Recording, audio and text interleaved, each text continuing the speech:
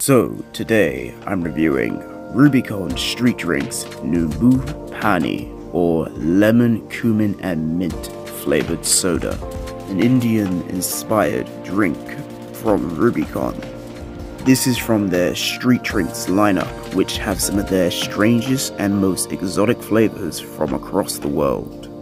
Unfortunately, most sodas in this line weren't received very well, so I'm pretty sure the line was discontinued not too long ago. But moving on, how much is it?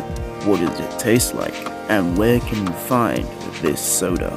Surprisingly enough, I found this Rubicon at a post office in Hopwell Ring for exactly £1, but I'm sure you can find it online as well.